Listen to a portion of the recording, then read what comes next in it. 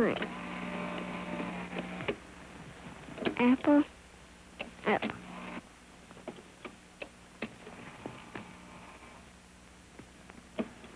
This child is using a unique new educational device. From matching geometric forms, she goes on to match letters of the alphabet. She's teaching herself to read. This pigeon is matching the same geometric forms that the child matched. It's also learning a new skill. Child and pigeon. Today we shall find out what they have in common and see how a pigeon can help us penetrate the mysteries of human behavior.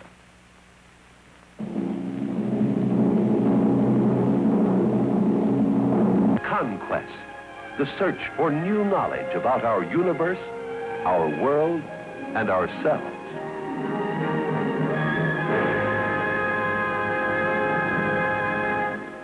I'm Charles Collingwood. This is Harvard University's Psychological Laboratories. What is behavior? What makes a man love, gamble, write a sonnet? In this laboratory, scientists seek answers to those questions using pigeons to stand in for human beings in their experiments.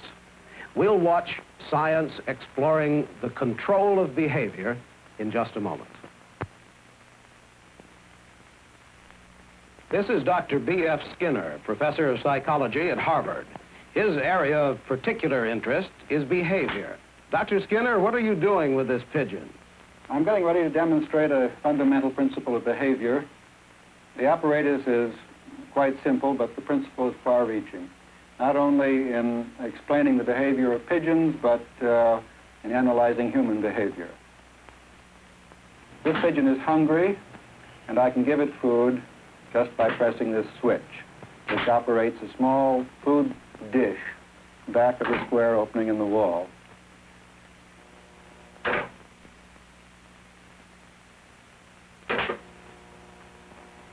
The principle I want to demonstrate is called reinforcement.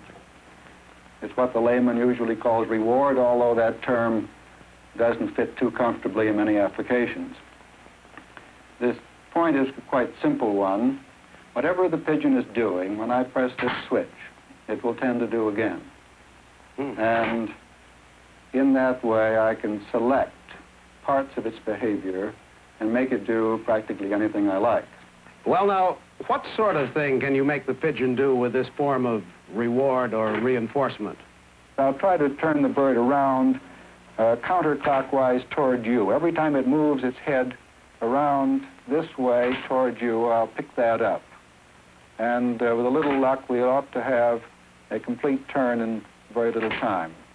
I'm waiting until the head moves this way and then reinforcing.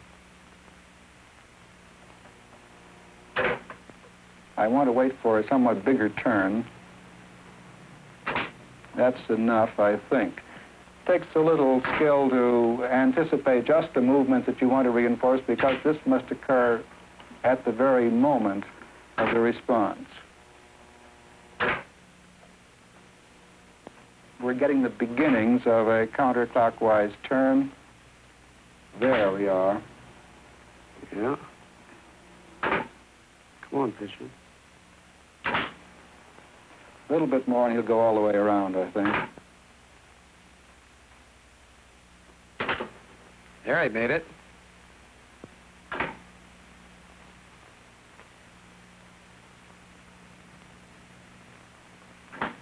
That didn't take him very long, Dr. Skinner. No, that's pretty fair.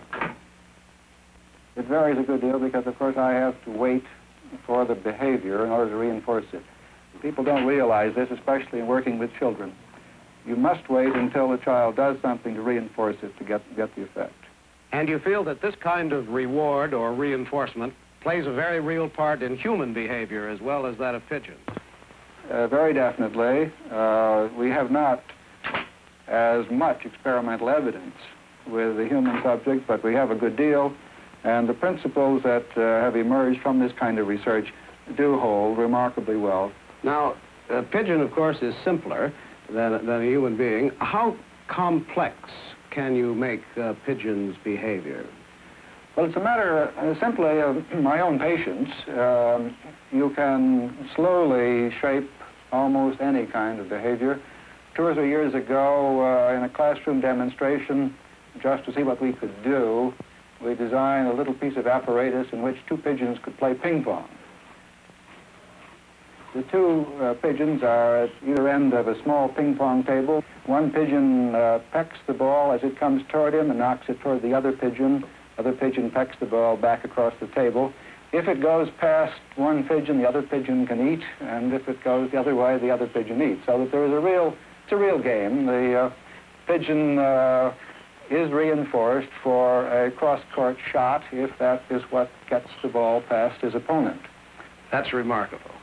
Of course, we're not interested in behavior because it's amusing or dramatic.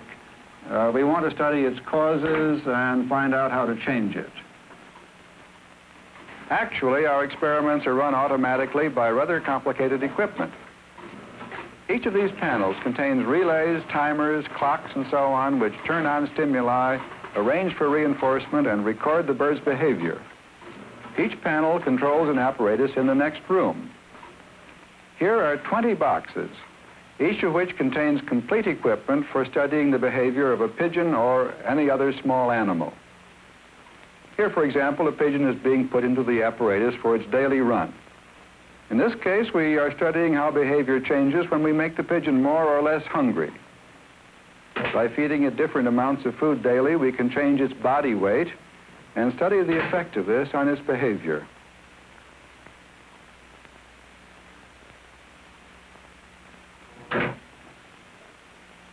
In this box, we're studying the color vision of the pigeon.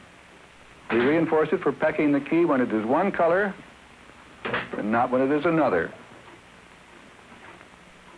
This work is related to research on those substances in the eye which enable us to see color. No one really cares about why pigeons peck discs. However, it enables us to study the behavior because the response will operate automatic equipment to record and program sequences of events. A paper tape simply moves very slowly over this cylinder, and a pen will move one small step across the paper as the pigeon responds. The bird then draws a line, the slope of which depends upon how fast it's going, enabling us to follow changes in the bird's behavior over a period of time. All this apparatus is run right around the clock, and as a result, we record and analyze hundreds of hours of behavior every day on a wide variety of subjects. Perhaps if we went to the laboratory of my colleague, Dr. Herrnstein, we could see something a little closer to the actual experimental work that we carry on in these laboratories. We reinforce the bird for pecking when the light is on, but when the light is off, the bird is not reinforced for pecking. As you see, the light comes to control his behavior. When the light is on, he pecks.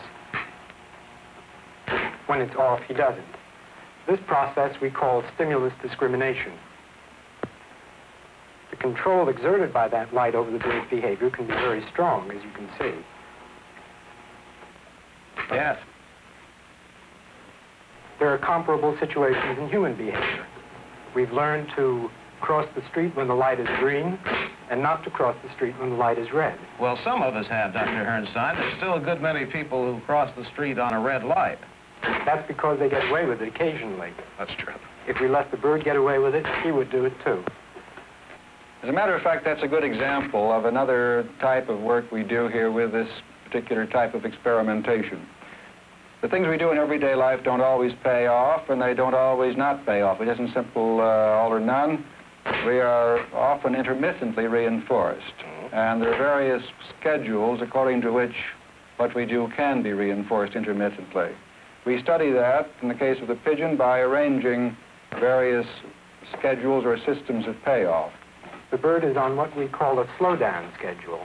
In order to be reinforced, the bird must wait at least 10 seconds before he pecks. This indicator here shows the seconds going by. It has to go all the way to 10, and then a peck is reinforced.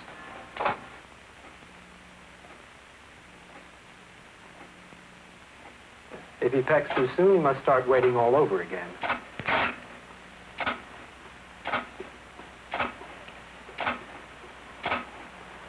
It takes a lot of patience. This is a very hard schedule for any sort of animal. Including man. He made it, didn't he? Yes, he did. Yeah. Can you build this bird up to a fixed ratio? Well, I'll try. What do you mean by a fixed ratio? Well, that's our term for what in industry would be called a piece rate or piecework pay. The bird is reinforced for every 10 pecks he makes.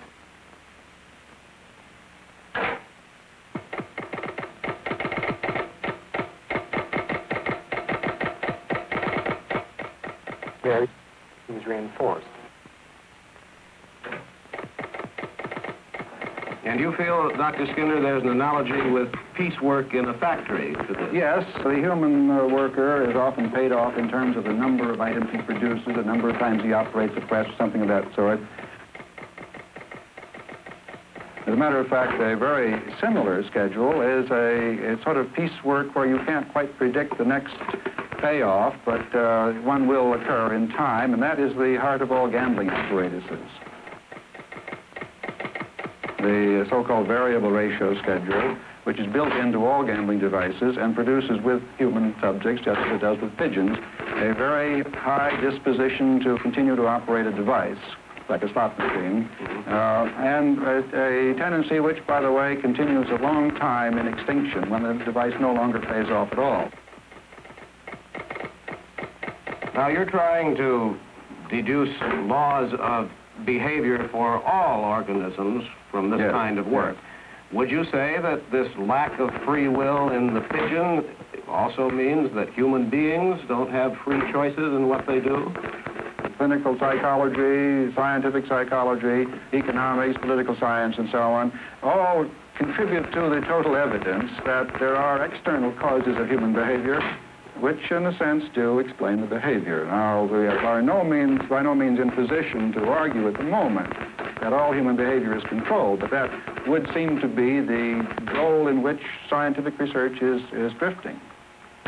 And that a human being has no more real control over his actions than, say, a molecule does under the pressures that exist in its environment? I think that's a worthwhile assumption. Where these techniques have been tried on human subjects, the same kinds of results are obtained. Of course, the kind of behavior that you've been analyzing is pretty primitive behavior. Are you able to produce and to analyze more complex behavior? Dr. Herrnstein has been changing his apparatus, and perhaps we can see an example of a fairly complex process, the kind of thing which in man would at one time have been called a higher mental process. Now we have 3 keys. As you can see, a stimulus pattern appears on the center key that's either a cross or a circle.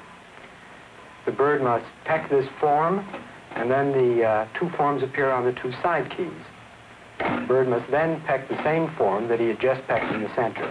When he does that, he's reinforced. We call this matching to sample. Now, that's pretty complex for a bird, isn't it? It is a rather complex form of behavior. He's doing very well.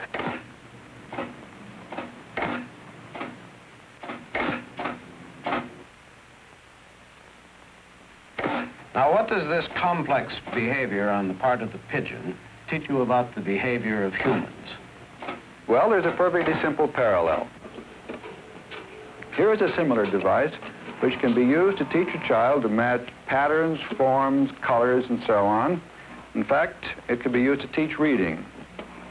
In the early stages, the child begins by matching patterns like these, which are very similar to those we saw in the case of the pigeon.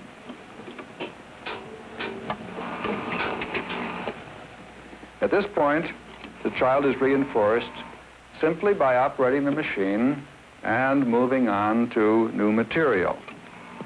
At a later stage, she's matching letters, first simply as geometrical form, but later as genuine letters in the alphabet.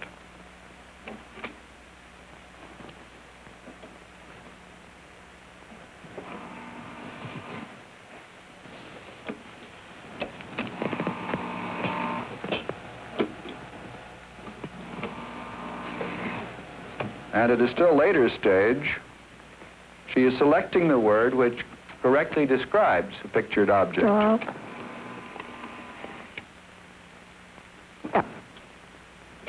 At every stage, operating the machine Apple. brings new and interesting material into view, and this is enough to reinforce the child so that she will continue to work for long periods of time. Eventually, in this way, she acquires a considerable reading skill. This is our self-instruction room. These students are studying with the aid of a device which is based upon very similar principles to the one we've just seen. I think the best way for you to see how it works is to try it. Here is a set of materials designed to teach the very principles we've been talking about today. This first frame has a word missing.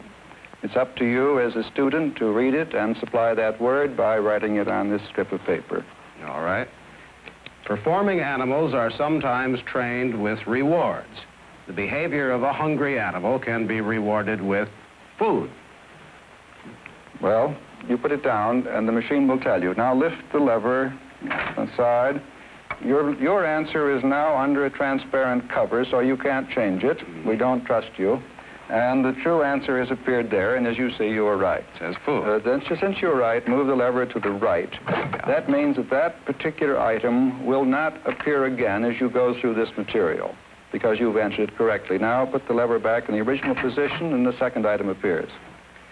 A technical term for reward is reinforcement. To reward an organism with food is to reinforce it with food. Well, see what the machine says. Reinforce. Pull this up. Reinforce. That's right. So you move it to the right to record the fact that you got that right, and go back. There's the next item. Technically speaking, a thirsty organism can be reinforced with water. Right. I shouldn't tell you that because the machine's going to tell you. Right. Reinforced. Note, not reward. Not reward. Reward would have been wrong because you were asked to speak technically. Right. Now, you notice how small each step is. You don't make very much progress, but you always make some. And you are almost always able to make progress. The student does not study before he comes to the machine. The machine teaches him the whole story.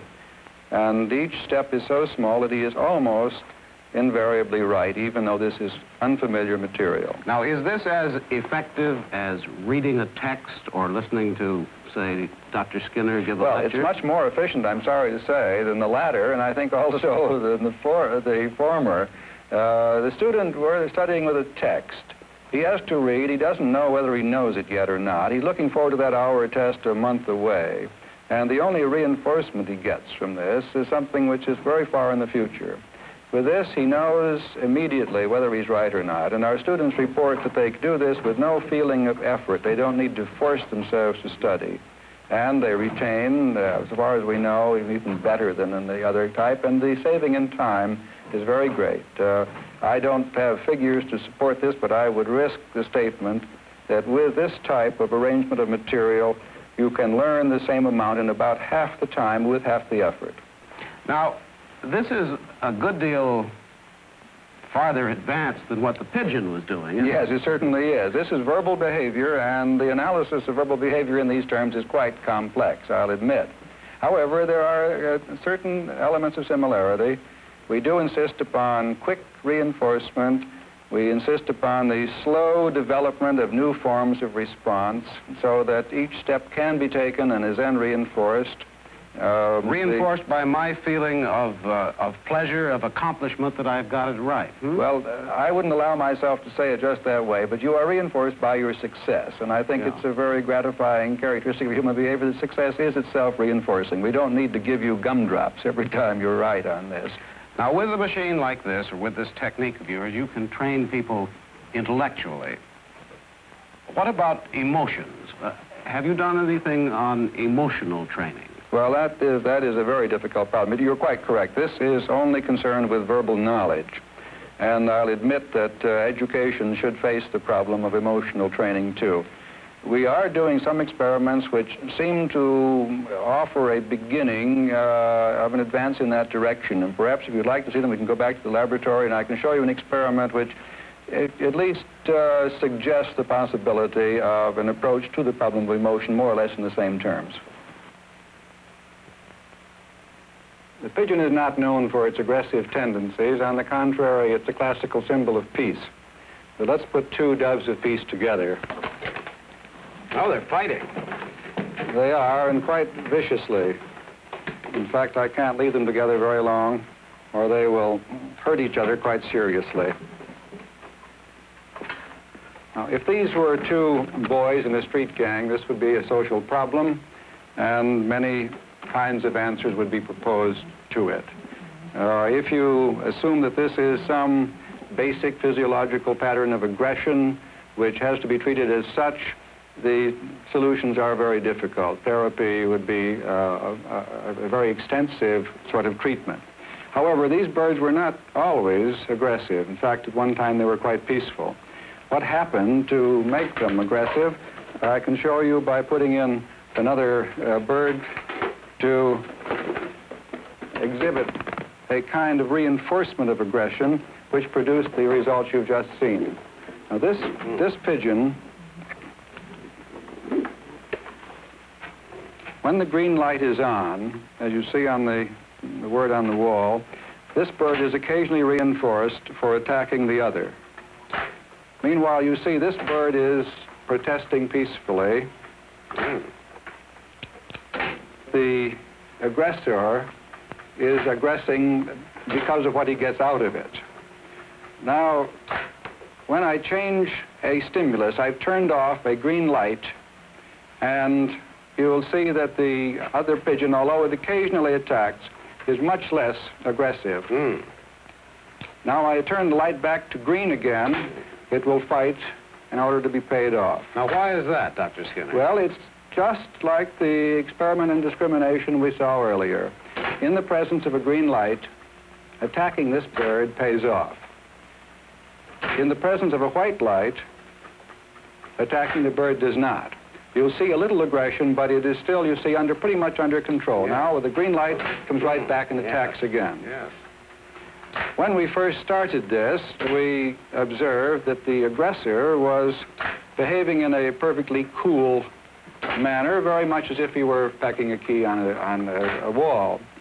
But as this behavior develops, it becomes more and more emotional. It shows the physiological pattern. The feathers fluff up.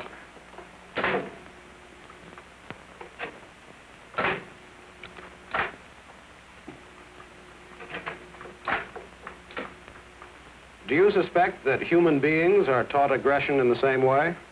I think they are. I think you can see that they are both as individuals and as groups or even nations. There are many instances in which one is reinforced for attacking another. And in the world of the green light, where that reinforcement prevails, we will always have problems of aggression. There is a possibility that we can construct some kind of world with a white light in which no one is reinforced for being aggressive, and it's just a possibility that in that case we wouldn't have the problem of aggression to deal with. Thank you, Dr. Skinner. We'll be back in a moment.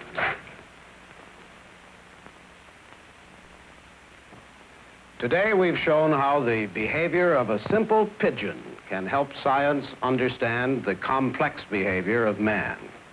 The fictions that we invent to explain nature are much more flattering than the truth. Nobody liked it when the Copernican system elbowed man out of the center of the universe, or when Darwin showed that embarrassing link to the lower animals. And now we're being told that all our actions are determined by our environment. Some scientists, more laymen, disagree. But to the extent that this is true, this new knowledge should make it possible for man to raise himself to new heights of kindness, intelligence, and happiness. This is Charles Collingwood.